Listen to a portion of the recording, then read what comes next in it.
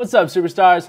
On today's video, we're going to be covering a low resolution graphic and how you could easily convert a low res graphic to a high resolution for DTF transfers using Adobe Photoshop. Now, I know a lot of printing companies out here will just print your order without reviewing it or offering artwork services to fix your graphic. You know this firsthand because we have ordered from many competitors out there just to see how they're doing things. Let me tell you guys, if you guys are submitting junk artwork, you will get junk results. This is not entirely the fault of the DTF printer, but they should at least review the file and make suggestions, you know. On this tutorial, I'm going to show you guys how to fix a low res graphic to a high res graphic for DTF. And we'll show you this step-by-step process on Adobe Photoshop. As an added bonus, I'm also going to be pressing the low res and high res artwork just so you guys can see the differences between the two and maybe also spot the differences between the two. We're also going to be trying something new, so if you guys want to follow along with us, we'll be providing the raw images for you guys to download, so check out the description below for the link.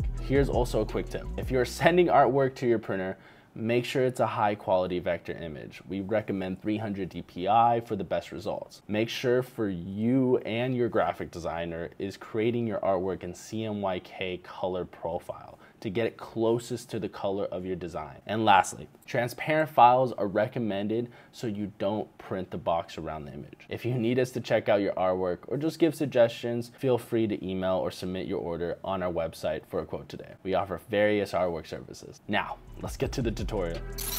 Go to image size, and change resolution to 300. Change resample from automatic to bicubic smoother enlargement. Hit OK. Duplicate the layer by dragging and dropping the artwork layer to the Add New Layer button on the bottom right. You can also press Ctrl J on your keyboard to duplicate layer. Select the duplicated layer and press Ctrl Shift U to desaturate the artwork. Now head over to your menu, go to Filter, Blur, then Gaussian Blur, and we'll slowly and gradually adjust the radius. Hit OK. Click on Adjustment Layers, Curves, and we'll play with the tickers for both the black and the white. Once satisfied, select both layers, right-click, and choose Merge Layers. You can also merge them together by pressing Ctrl E on your keyboard. Select Magic Wand tool from the toolbar and click on the white background to make a selection. Hold Alt and click an area to add selection. Hold Alt key or the Option key and click Add Layer Mask button. To see if there's white edges on the artwork, create a solid color and place it on top of the original artwork layer. With the mask selected, go to Filter, Other, then Minimum. Set Preserve to roundness and slowly and gradually increase the radius until it goes away. Hit OK. Double-click on the Color Fill layer and change its color. With the top layer's mask selected, use Magic Wand tool and select the inner part of the artwork you want to color, then create a layer mask.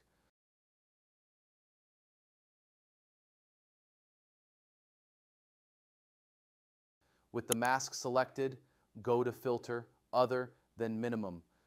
Another way is to select only the part you want to color by using Magic Wand tool. With the mask selected, go to Filter, Other, but this time click Maximum and adjust the radius to your preference. Once satisfied, hide the color fill layer and you're done. Artwork is finished and ready to go, but before we start, if you need a new DTF supplier or your current one isn't cutting it, check the link in the description below. Our specialties include creating custom DTF transfers for clothing and UV stickers for a variety of surfaces. We pride ourselves on offering dependable service, superior quality, fast delivery, and wide range of vibrant color options. All right, let's check out these prints. So I just want to first look at the bad quality one. You can see when you have a very bad quality, you can see the glue on the opposite end seep through that side, as well as also you can see the blurriness within the actual character, pixelation. Overall, this is not what you would want to have printed out, especially such a big graphic as well. This is exactly what you would want. You don't see any of the fuzziness, you don't see any of the white that's seeping out from the back. Everything looks complete, doesn't look blurry. Nothing's pixelated. This is what to expect.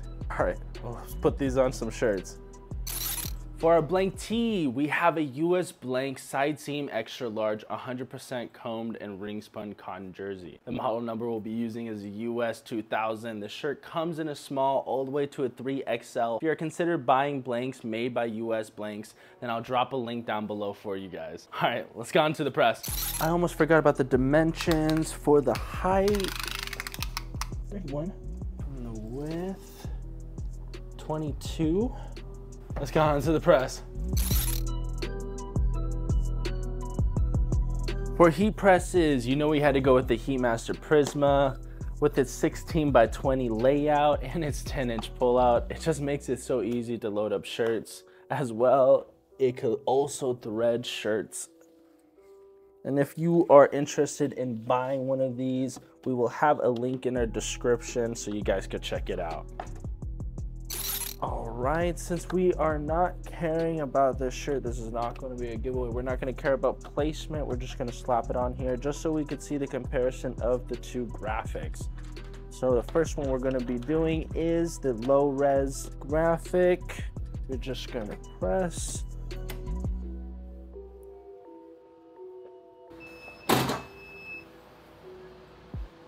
And take this off right here. And we have another US blank, same SKU. This one's just inside out.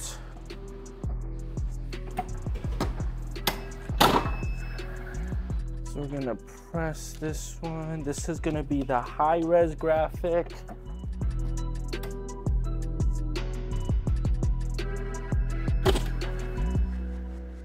And now we're gonna check out the comparison of the both. All right, first feel is gonna be the low res. Well, you don't even need to zoom in to kind of see that white glow effect. High resolution. Okay. But again, we're not gonna really tell from this angle. We're gonna first also second press these two as well, making sure that everything is on.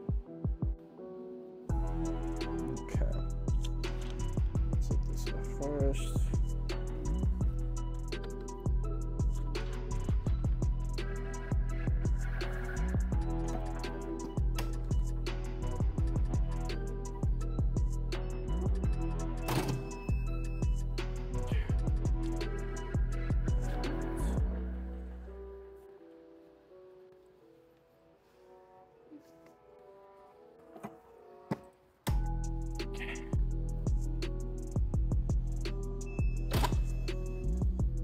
Now let's check them out.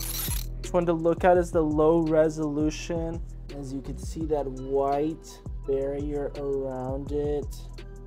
And it's very, very pixelated. Doesn't look really good on this shirt.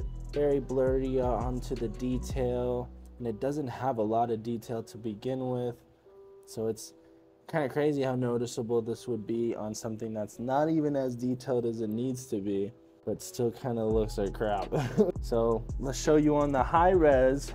It's a lot cleaner, comes out nice. Don't get me wrong, the black kind of goes in a little bit, so really more just looks like eyes, but it does look a lot better. Definitely don't need to see anything on you don't see anything on the edges.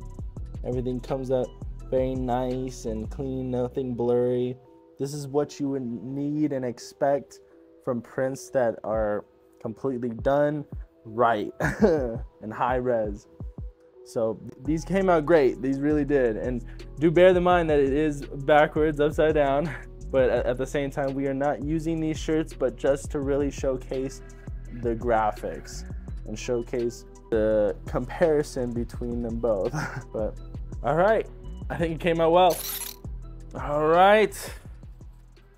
That wraps it up. We appreciate you guys tuning in today's session. We demonstrated how to seamlessly enhance low resolution artwork to high quality. I trust you found this guide helpful. Don't forget to bookmark it for future reference as we work to boost your DTF skills. That wraps it up for today. Your support means it a lot to us. If you guys like the video, please hit the like button and also subscribe for more tutorials. Until next time, guys.